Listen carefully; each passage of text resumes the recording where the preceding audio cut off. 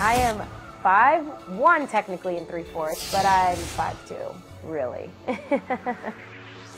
As a smaller person, you know, I value being one of the faster players on the team, and I have really good agility. For me, those are things that I don't think a lot of taller players can have. So for me, it's turning what people think as a weakness into actually a strength.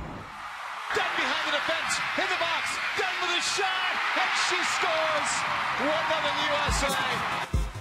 When I look in the mirror, I always do admire kind of my lower body, because it's what keeps me competitive on the field, I think, because my ability to shield players off and have low center of gravity is something that, you know, without it, I don't know what kind of player I'd be. So I wake up every day and I'm like, thank you so much for being there, you know. Dunn is getting into the box. Crystal Dunn score.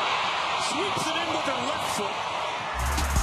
As soccer players, we come in all shapes and sizes, and that's what makes us all so unique. I can't wish I was taller. I can't wish I was, you know, faster, this and that. I think I just have to be the best version of myself, and I have to step on the field and say, you know, what can Crystal Dunn contribute today? What is her strength? With me being 5'2", people can see that being powerful doesn't mean you have to be the biggest person in the world. It's really what's inside and what, you know, you're willing to do and put out every single day. And I hope my pictures can shine light on people who may not be that tall, but feel powerful inside and have that strength.